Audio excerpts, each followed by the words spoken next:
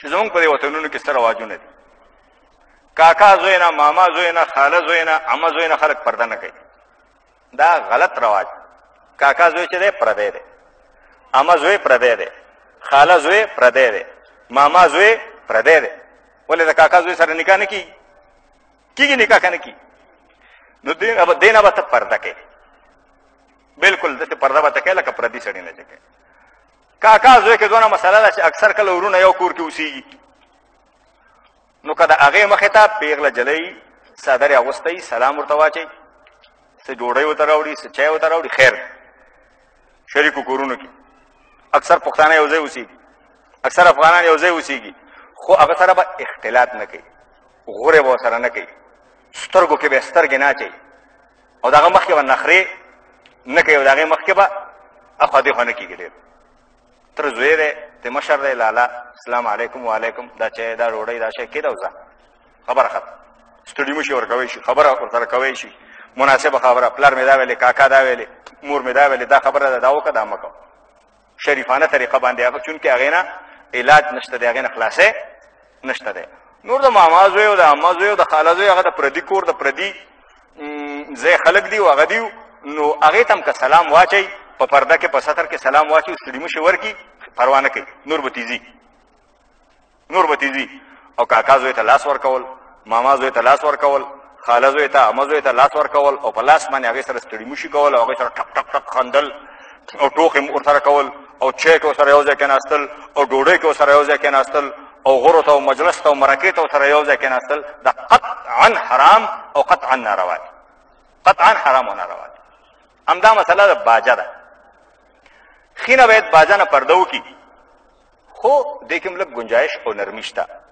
ته به باجه ته وګورې، او د خپلې ښځې عمر ته به دې وګورې، د باجه عمر ته به دې وګورې، د باجه اخلاقو ته به وګورې، د باجه خانداني پس منظر او بیکګراونډ ته به وګورې. که ستا داسې باجه دی چې سپین ږیری دی، معزز سړی دی، ښه سړی دی، شریف سړی دی، ستا ښځه هم عمر رسیده ده، هغه ده، نو خیر دی، د هغې منځ کې ډېر هغسې تشدد او هغسې سختي بیا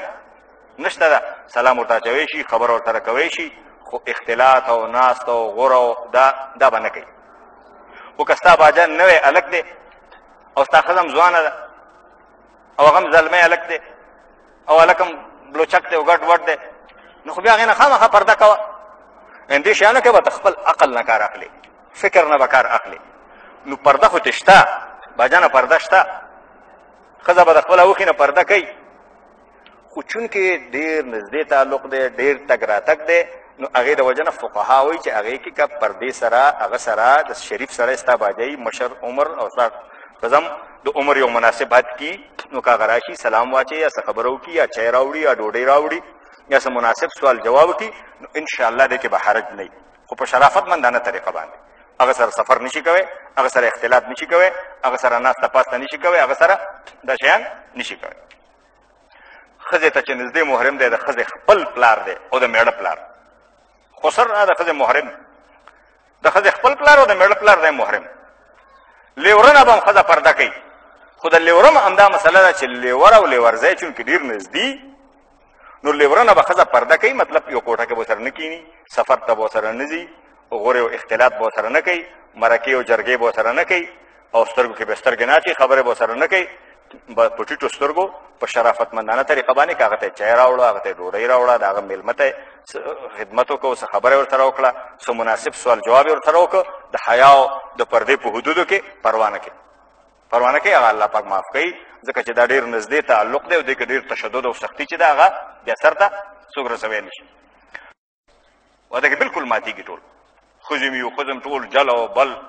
او هلکان هم د لورې لرې خپلوان بې درېغه وځي او ننوځي او بېکاره وځي ننوځي، هېڅ کار او هېڅ هدف یې نه وي. دې نه فسادات پیدا کېږي، جګړې پیدا کېږي او دې نه مشکلات پیدا کېږي. نو که موږ د الله او د رسول د حکمونو خیال وساتو، نو انشاءالله د ډېرو مشکلاتو نه به الله موږ بچ کړي. واخر دعوانا الحمدلله رب العالمین.